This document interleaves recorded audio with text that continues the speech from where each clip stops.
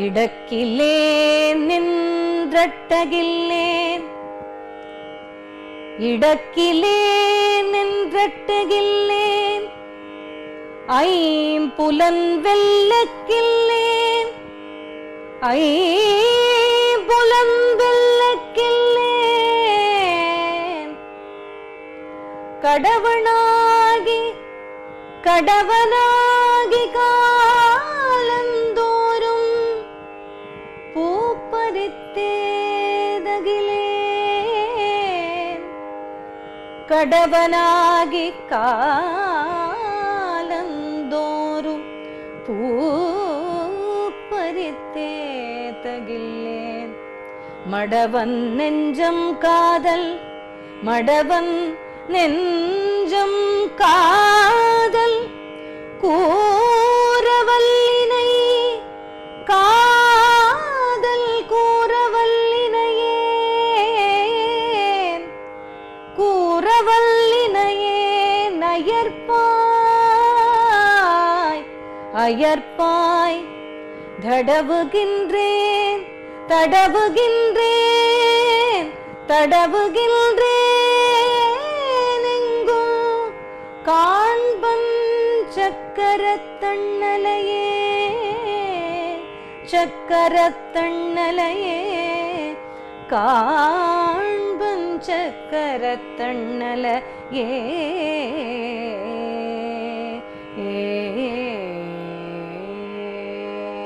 நம்மாழ்வார் திருவடிகளே சரணம்.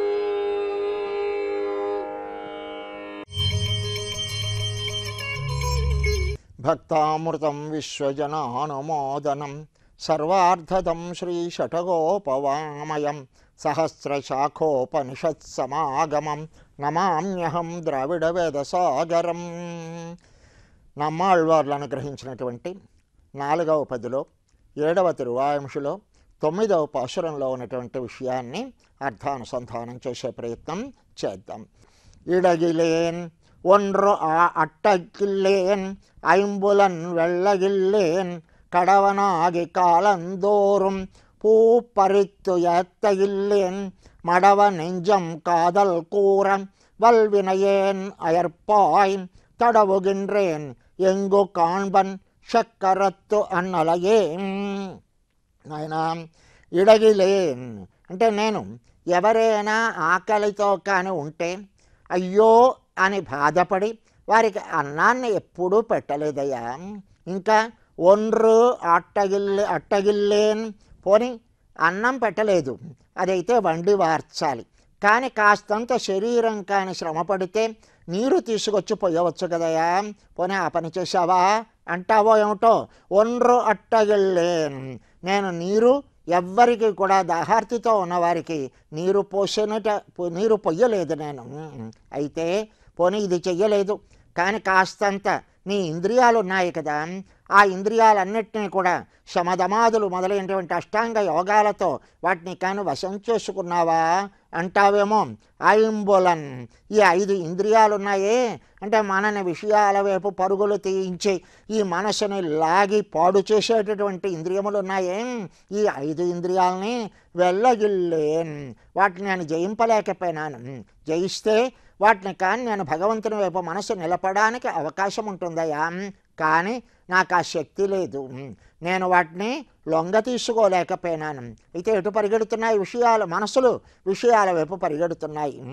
ఇంకా పోనీ కడవనాగి పోనీ నియతంగా అంటే ఒక పద్ధతి ప్రకారం కాలందోరం కాలమంతా కూడా పూపరిత్ పూలనన్నిటినీ కూడా సంపాదించి అంటే ఏ కాలంలో దొరికే పూలనన్నిటినీ కూడా ఆ కాలంలో సంపాదించి నియమబద్ధంగా ఏత్తగిల్లేన్ పోనీ నిన్నేమైనా అర్చన చేస్తున్నానా, స్థుతిస్తున్నానా, అది నేను చెయ్యలేకపోతున్నాను స్వామి. అయితే మడవ నంజం అంటే ఇది ఉంది, మడం అంటే మంచి మొండిదట మనస్సు. కనుక ఈ మొండిదైనటువంటి ఈ క్రూరమైనటువంటి నంజం మంచి క్రూరమైనటువంటి ఈ మనసు ఉంది, ఆ మనసులో కాదల్ కూర ఆశ మాత్రం చాలా ఎక్కువ పెరిగిపోతుందయ్యా. ఏమిటి ఆశ? ఇది మొండిది కదా, కనుక ఈ మొండితనం వల్ల తనకి ఏది కావాలో అది పొందాలనుకుంటోంది. ఆశ పెరిగిపోతోంది, ఏమిటి నిన్ను సేవించాలి అని. కానీ పల్వినయేన్, నేను క్రూరమైనటువంటి పాపాలని చేసిన వాడిని స్వామి, నిన్ను పొందడానికి అవకాశం లేనివాడిని. అయర్పాయ్, కానీ ఏమవుతోంది, ఈ మనసు మొండితనం వల్ల నాకు భ్రమ కలుగుతోంది. ఈ భ్రమ కలిగి తడవుగిన్రే, వెతుకుతున్నానయ్యా, తడుముతున్నాను. ఎక్కడ తడుముతున్నాను? ఎంగు కాన్బన్, ఎక్కడ చూస్తానయ్యా, ఎటు నుంచి వస్తావో, ఎక్కడ నిన్ను చూడగలను అని ఒక్కసారి అలా తడుముతున్నానయ్యా, మొత్తం అంతా కూడాను వెతుకుతున్నాను. ఏమిటి, ఎలాంటి వాడివి నువ్వు? చక్కరత్తు అన్నలయే, చక్రం కలిగినటువంటి స్వామివి కదా నువ్వు స్వామి అంటున్నారు ఈ పాసురంలో. అంటే ఏమిటి అంటే, మొట్టమొదట చూడాలి అని కోరిక ఉండొచ్చు, కానీ చూడాలి అంటే కొన్ని ఉపాయాలు తెలియాలి, ఉపాయాలు ఉండాలి కదా. నీకున్న ఉపాయాలు ఏమిటి అని ప్రశ్న. అయితే ఏదైనా ఒక ఉపాయం నాకు ఉన్నది అంటే ఆ ఉపాయం ద్వారా భగవంతుడిని పొందడానికి అవకాశం ఉంటుంది. కానీ నాకు చెప్పుకుందికి ఏ ఉపాయమూ లేదు. నా ధర్మనిష్టోస్మి, నా ఆత్మవేది, నా భక్తిమాన్ తచ్చరణ అరవిందే అంటారు. అలాగే ఇక్కడ కూడా మన ఆళ్వార్లు చెప్తున్నారు, నాయన నాకు కర్మయోగము కానీ, జ్ఞానయోగము కానీ, భక్తి యోగము కానీ ఏదీ లేదయ్యా ఉపాయముగా అన్నారు. ఏమిటి చూడాలంటే నీకున్న ఉపాయం ఏది అని అడిగితే నాకు ఏమీ లేదు. ఎలా తెలిసిందండి ఇక్కడ? ఇడగిలేన్ అంటే ఎవరైనా కానీ ఆకలితో వస్తే అయ్యో అని కానీ మనసులో అనిపిస్తే నువ్వు కానీ కాస్తంత అన్నాన్ని వాడికి పెడితే ఆ పెట్టినప్పుడు నువ్వు చేసినటువంటి ఆ పని వల్ల భగవంతునికి కాస్త మనసులో ఒక ఆనందం కలుగుతుంది. కానీ ఆ పని చేసిన వాడిని కాను నేను, ఎవ్వరికి కూడా చేత్తో అన్నం పెట్టిన వాడిని కానయ్యా. ఇంకా పోనీ శ్రమ పడక అక్కర్లేదు, కాస్తంత శారీరక శ్రమపడి నీరు తీసుకొచ్చి ఇవ్వచ్చు కదయా, ఏమైనా ఇచ్చావా?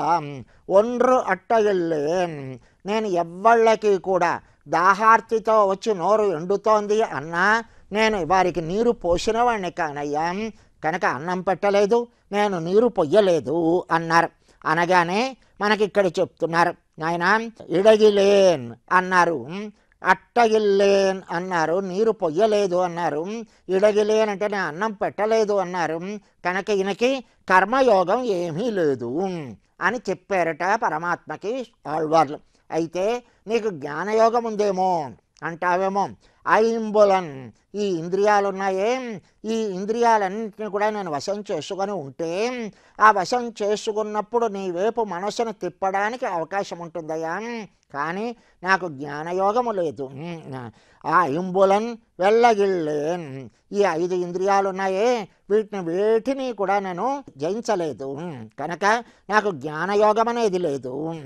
అయితే కడవనాగి అంటే కర్తవ్యంతో, కర్తవ్య బుద్ధితోటి శాస్త్రవశ్యున్నయి కాలందోరం, కాలమంతా కూడా పూ పరిత్తు ఎత్తగిల్లేన్.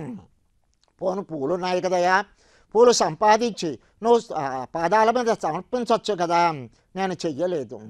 నేను పూలను సమర్పించలేదు, పూలు సంపాదించలేదు, నీకు వాటిని సమర్పించలేదు, నిన్ను స్తుతించలేదు అని చెప్తున్నట్ట. అంటే కడవనాగి కాలందూరం, అయితే వీరు ఆరాధనే చెయ్యలేదా అండి? అంటే ఆరాధన చేశారా చెయ్యలేదా అంటారో ఏమిటో, ఆరాధన చేశారట. కానీ ఆరాధన చేసినప్పుడు ఎలా చేశారు అంటే ఇది విధి నాకు అని చెయ్యలేదు, ఇది ఉపాయము అనే బుద్ధితో చెయ్యలేదట. మరి ఎలా చేశారండి వీరు అంటే దేహయాత్ర కనుక కైంకర్య రుచి, కనుక కైంకర్యం మీద రుచి చేత చెయ్యకుండా ఉండలేక ఈ దేహయాత్ర జరగదు కనుక చెయ్యకపోతే అలా చేశారు తప్ప ఇది ఉపాయము అనే బుద్ధితో ఆరాధన చేయలేదుట మన ఆళ్వార్లు. వారి కైంకర్య రుచితో దేహయాత్ర సాగడం కోసమని చేశాను, నీకు పూలు సమర్పించాను, కానీ ఇది ఉపాయము అనే బుద్ధితో నేను చెయ్యలేదయ్యా అన్నారు. అంటే ఎప్పుడైతే నువ్వు స్వామికి పూలను అర్పించావో అది అంగంగా ఆ కార్యాన్ని ఆధారంగా చేసుకొని ఇది భక్తి యోగాన్ని తెలియచేస్తుందేమో. నీకు భక్తి కలిగి ఉన్నావయ్యా, ప్రేమతో నాకు పూలను అర్పించావు అంటావో ఏమిటో, నేను దాన్ని ఉపాయము అనే బుద్ధితో ఎప్పుడూ చెయ్యలేదయ్యా. నా దేహయాత్ర సాగడం కోసమని నేను చేశాను తప్ప అది ఉపాయం అనే బుద్ధి నాకు లేదు అంటున్నారు. కనుక నాకు కర్మయోగము లేదు, జ్ఞానయోగము లేదు, భక్తి యోగము లేదు, ఒకరికి నేను పట్టెడు అన్నం పెట్టలేదు, ఎప్పుడూ నీరు ఇవ్వలేదు, కాస్త లోకంలో ఉన్నటువంటి పూలనన్నింటినీ సంపాదించి నీ పాదాల దగ్గర సమర్పించలేదయ్యా అని. అయితే మరి ఏం చేశావు నువ్వు అని అడుగుతున్నారు. అంటే ఏం లేదయ్యా, కానీ మొండి మనసయ్యానది. ఇది మడం అన్నారు. మడం అంటే లొంగి ఉండేది అని ఒక అర్థం, బలిష్టమైనది అని ఒక అర్థం. ఈ నెంజం ఉందే, నెంజం అంటే మనస్సు. ఈ మనస్సట చాలా మొండి మనస్సు, చాలా బలిష్టమైన మనస్సు, లొంగి ఉండేటటువంటి మనసుట. ఏమిటి లొంగి ఉంటుంది అంటే భగవంతుని వైపు కానీ ఒకసారి ప్రసరించిందా ఆ భగవత్ తత్వంలో ములిగి ఉంటుందట, లొంగి ఉంటుందట దానికి మనస్సు. కానీ ఇది బలిష్టమైనది, మొండి మనస్సు. మొండి మనసు అంటే ఏమిటి అన్నారు. అంటే ఏ విషయంలో అది ఊనుకున్నా మళ్ళీ ఆ విషయం నుంచి దాన్ని వెనక్కి మళ్ళించడానికి సాధ్యపడదట, అలాంటిది మనస్సు. కనుక ఒకసారి భగవంతుని వైపు కానీ మళ్ళిందా అట్నుంచి మళ్ళించలేం, ఒకసారి కానీ విషయాల వైపు ప్రసరించిందా దాన్ని మళ్ళించలేం. ఇలా ఎటువైపు కూడా మళ్ళించలేకుండా ఊనిక కలిగి ఉండేటటువంటి దుర్లభమైన, మళ్ళించడానికి దుర్లభమైనటువంటి ఆ మడం అది ఉందే, ఆ మొండిది, ఆ బలిష్టమైనది, ఆ లొంగి ఉండేది అయినటువంటి నెంజం ఆ మనసు ఉందే, అది ఎలాంటిదిట, క్రూరమైనటువంటి మనస్సయ్యా. అంటే ఎటు వెళ్ళినా సరే అటువైపే పరిపూర్ణంగా నిలబడి ఉండిపోయేలాంటి మనసయ్యా. అది కాదల్ కూర. నాకు ఆశ బాగా ఎక్కువగా ఉంది. ఏం ఆశ? నిన్ను దర్శించాలని, నీ పాదాల మీద పుష్పాలు సమర్పించాలని, ఇలా ఆశ మాత్రం నాకు చాలా ఎక్కువగా ఉందయ్యా. నీ దాసులతో కలిసి ఆడాలని, నీ దాసులతో కలిసి పాడాలని ఈ ఆశ పెరిగిపోతూ ఉంటే నేను ఏం చేస్తున్నాను, నేను ఎవరిని అంటే వినయేన్, నేను క్రూరమైనటువంటి పాపాలు చేసిన వాడిని అంటున్నారు. ఎందుకయ్యా అంటే స్నేహానికి అనుకూలమైనటువంటి వాటిని చూడకుండా పాపత్తై పణినేన్, నేను పాపాలను చేశానయ్యా. ఎన్ని పాపాలు చేశాను. నువ్వు నా విషయంలో ప్రేమను చూపించినా దానికి అనుకూలమైనటువంటి పనులు ఏమీ చేయకుండా ఎప్పుడూ కూడా విరోధమైనటువంటి పనులనే చేసేటటువంటి పాపాత్ముణ్ణి నేను. వల్వినయేన్, మంచి క్రూరమైనటువంటి పాపాలు చేసిన వాడిని నేను అని చెప్పి అయర్పాయ్ భ్రమించానయ్యా. అంటే ఈ మనసు నీ వైపు వెళ్ళాలని, నీకు సేవ చెయ్యాలని ఆశ మిక్కుటం అవ్వడం వల్ల, నిన్ను చూడాలి అనే కోరిక మాత్రం ఎక్కువ అవ్వడం వల్ల భ్రమపడిపోయింది. ఈ భ్రమపడి ఏం చేస్తోందట, అన్ని వైపులా కూడా ఒక్కసారి తడుముతోందట. ఇలా తడిమి నువ్వు ఎటువైపునైనా ఎక్కడైనా ఉన్నావేమో అని చూస్తోంది అంటున్నారు. ఏమిటి ఇక్కడ అంటే మనకు ఒక్కసారి రామాయణంలో స్వామి రామచంద్ర ప్రభువు అరణ్యానికి వెళ్ళిన తర్వాత దశరథ మహారాజు గారు కౌసల్యతో మాట్లాడుతూ చెప్తారు, రామం మే అనుగతా దృష్టి అజ్జాపి న నివర్తతే. కౌసల్య, రామం మే అంటే ఆ రాముడు ఉన్నాడే, మే నా అనుగత దృష్టి, మే నా దృష్టి ఉందే అది రామం అనుగత, రాముడు వెనకాతలు ఒలిపోయింది. అంటే రాముడు ఎలా వెళ్ళాడో అటువైపు నా దృష్టి ఒలిపోయి నా నివర్తతే, మరి వెనక్కి రావడం లేదు. అంటే నా దృష్టి వేరొక విషయం వైపు కేంద్రీకరించడం లేదు. మరి అలా రాముడు వెళ్ళిన వైపే, దిక్కువైపే నా దృష్టి అలా ఉండిపోవడం చేత నేను ఇతర విషయాలు వేటిని కూడా చూడలేని స్థితిలోకి వచ్చేసాను. నత్వా పశ్యామి కౌశల్యే, కనుక నేను నిన్ను ఎక్కడున్నావో నాకు కనిపించడం లేదు. ఏం దృష్టి ఉంది కదా, కళ్ళున్నాయి కదా అంటావా? ఈ కళ్ళు ఆ స్వామి రామచంద్ర ప్రభు వెళ్ళిన వైపే వెళ్ళాయి, మళ్ళీ తిరిగి నా దగ్గరికి రావడం లేదు. కనుక నాకు నేను చూడలేకపోతున్నాను. సాధు మా పాణినా స్పృశ, నువ్వు ఒక్కసారి నీ చేతితో నన్ను స్పృశించు అని ప్రార్థిస్తారు ఆయన. అలాగే ఇక్కడ కూడా మన ఆళ్వార్లు ఆశ ఎక్కువ అవ్వడం వల్ల స్వామిని చూడాలి, ఎక్కడున్నాడో అనే కోరికతో ఒక్కసారి తడవగిండ్రే వెతుకుతున్నట్టు అక్కడ. అంటే ఎక్కడ కనిపిస్తాడు అని దృష్టికి గోచరించకపోవడం వల్ల, ఆయన మీద ఉన్నటువంటి ఆశ చేత చేసినటువంటి ఉపాయం ఏమీ లేకపోవడం వల్ల, పాపాత్ముడవడం వల్ల పొందలేకపోతున్నానే అని ఆయన్ని పొందాలి అనే కోరికతో తడవగిండ్రే. ఎంగు కాన్బన్, ఎక్కడ చూసేదయ్యా నిన్ను? ఇక్కడున్నావా? నా నేత్రాలు నాకు గోచరం కావడం లేదే నువ్వు అని అంతటా వెతుకుతున్నాను స్వామి అన్నారు. అనగానే ఒక్కసారి ఆయనకి మనోఫలకం మీద చక్కరత్వ అన్నలయే, చక్రం కలిగిన స్వామి అని ఆయన సంబోధిస్తున్నారు. ఏమిటి చక్రం కలిగిన స్వామి అంటే, చేతిలో చక్రాయుధం కలిగినటువంటి సౌందర్య భరితమైనటువంటి స్వామి. ఒక్కసారి అంటే నెయ్యార్ ఆశయం శంగుం ఏందుం నీండ తోళుడయాయ్ అడియేనే అన్నట్ట. అంటే ఏమి అంటే మంచి ఆశి అంటే చక్రం, మంచి శంగమం అంటే శంఖం, ఈ రెండుటిని ధరించి నాల్ తోళుడయా అంటే ఆ భుజాలతోటి ఒక్కసారి నీ దర్శనాన్ని కానీ అనుగ్రహిస్తే అడియేన్ నన్ను దాసునిగా చూసుకున్నాను స్వామి అని ఒక్కసారి ఆ చక్రధారి అయినటువంటి స్వామిని తలుస్తున్నారట.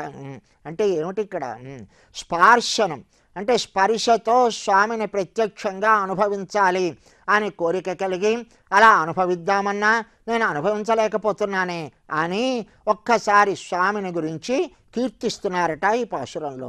ఇడగిలేన్ నాయన, ఉపాయంగా నేను ఎవ్వరికి అన్నం పెట్టిన వాడిని కానయ్యా, నేను ఎవరికి మంచినీళ్ళు ఇచ్చిన వాడిని కానయ్యా, నాకు కర్మయోగము లేదు, నేను 5 ఇంద్రియాలని జయించిన వాడిని కానయ్యా, నాకు జ్ఞానయోగము లేదు, నాకు నియతంగా అంటే పద్ధతిగా అది ఉపాయము అనే భావంతో ఏ కాలంలో దొరికే పూలని ఆ కాలంలో వెతికి తీసుకువచ్చి నీకు సమర్పించాను అన్నది నేను చెయ్యలేదు స్వామి. కనుక ఆరాధన చేశాను, కానీ నా దేహ యాత్ర కోసమని ఆరాధన చేశాను తప్ప దాన్ని ఉపాయంగా నేను స్వీకరించి చెయ్యలేదు స్వామి. నేను నిన్ను స్తుతించలేదు. పోనీ అక్కర్లేదయ్యా, నీ మనసులో నేను ఉన్నానేమో అనుకుంటావా? ఈ మనసు ఎలాంటిది? ఇది చాలా మొండిది, బలిష్టమైనది అయినటువంటిది. లొంగితే లొంగుతుంది, లొంగకపోతే చాలా మొండిగా ఉంటుంది. కనుక విషయాల మీదకే పరిగెత్తేటువంటి మనసు ఉందే, ఇది కాదల్కూరా దీనిలో ఆశ పెరిగిపోయిందయ్యా. ఏమని? నిన్ను సేవించాలని. ఎలా సేవించాలని? చక్కరత్వ అన్నలయే, ఆ చక్రాన్ని ధరించి నాకు దర్శనమిచ్చి నన్ను దాసునిగా చేసుకున్నటువంటి నీ రూపాన్ని ఒక్కసారి ఆ దివ్యమంగళ విగ్రహాన్ని సేవించాలి అని కోరుతోంది. కానీ నేను ఎలాంటి వాడిని? పాపాత్ముడిని. కనుక పాపాత్ముడైనటువంటి నాకు నీ యొక్క దర్శనం లభించడానికి అవకాశము లేకపోవడం వల్ల అంతటా కూడా నేను వెతుకుతున్నాను. అంటే నువ్వు ఎక్కడా కనిపించడం లేదు, కానీ భ్రమ, ఎట్నుంచి వస్తావో, ఏ దిక్కులో ఉన్నావో అని అంతటా కూడా ఇక్కడున్నావా అని అంతటా వెతుకుతున్నానయ్యా నేను, ఎక్కడ కనిపించడం లేదు, ఎక్కడని చూసేది నిన్ను అని ఆ చక్కరత్ అన్నలయే అంటారు. కనుక అలాంటి మంచి ప్రకాశము కలిగినటువంటి, అందరినీ శత్రువులను దునుమాడగలిచినటువంటి ఆ చక్రాన్ని చేతిలో ధరించినటువంటి స్వామి, నా పాపాలను పోగొట్టి నీ దర్శనాన్ని నాకు అనుగ్రహించు అని ప్రార్థిస్తున్నారు ఈ పాశురంలో. స్వస్తి. இடக்கிலேன் நின்றட்டகில்லேன், இடக்கிலேன் நின்றட்டகில்லேன், ஐம்புலன் வெல்லக்கில்லேன், ஐம்புலன் வெல்லக்கில்லேன், கடவனாகி காலந்தோறும் பூப்பறித்தேதகிலேன், கடவனாகி காலந்தோறும் பூப்பறித்தேதகிலேன், மடவன் நெஞ்சம் காதல், மடவன் நெஞ்சம் காதல் கூறவல்லினை, காதல் கூறவல்லினையே, கூறவல்லினையே,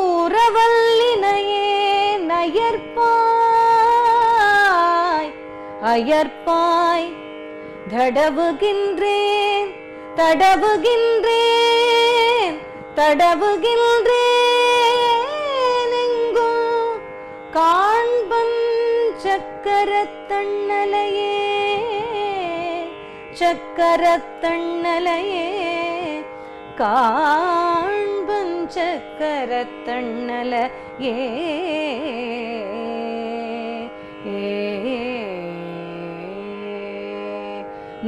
நம்மாழ்வார் திருவடிகளே சரணம்.